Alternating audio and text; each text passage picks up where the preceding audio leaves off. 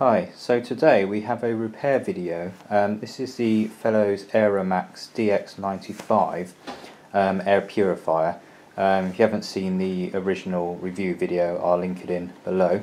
Yeah, I've had this one for, I don't know, I suppose about 1.5 years, nearly 2 years. I think it's actually guaranteed for 3 years.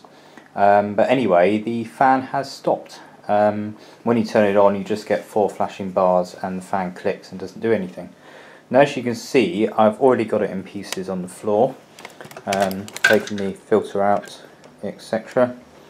And I've got down to the fan area in the motor board, and it looks like a bad capacitor. So we'll go and have a look at that.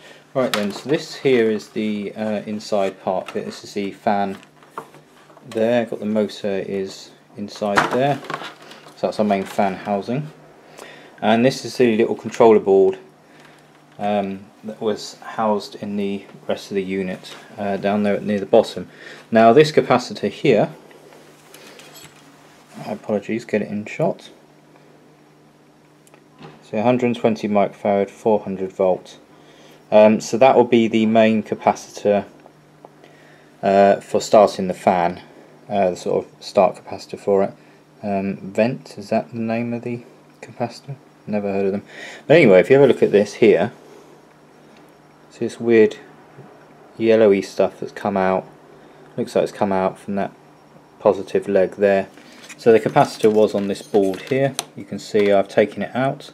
This looks like it's basically the controller board for the fan assembly itself. That's all it does, because there's another board inside the other unit I'll show you in a minute, which is the main PCB. So this is obviously doing all the stuff for the fan. Interesting, wondering what kind of processor it's got running on there, chip on there, because we have got, as you can see, breakout header ports there. We've got SDA-SCL, 5 volts, reset, ground, etc. So that could be interesting to see what we can get from that.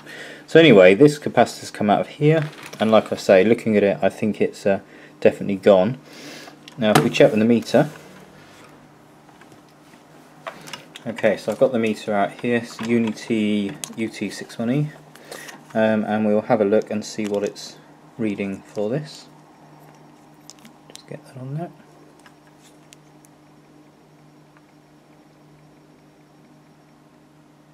There we are, you can see the capacitance is going up, but that's still at, what will be 850 nanofarads, and of course this one here is rated for 120 microfarads.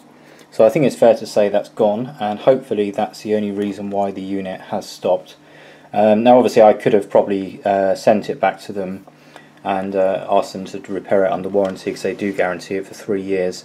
But with the cost of postage, it's quite a big unit, having to send that back. That would obviously, you know, probably cost a lot more than it's going to cost just to get another capacitor and whack that in there. And for those interested, this is the main PCB. It's screwed onto the back of the main front of the unit, where you've got the LEDs and everything on the back of it. Nice white PCB there. Just a quick overview of that unit there. So what I'll do now is I'll go and order another capacitor, make sure I get the same rating, etc., and then we will get that one, put it in, and see if that fixes the problem. Catch you next time.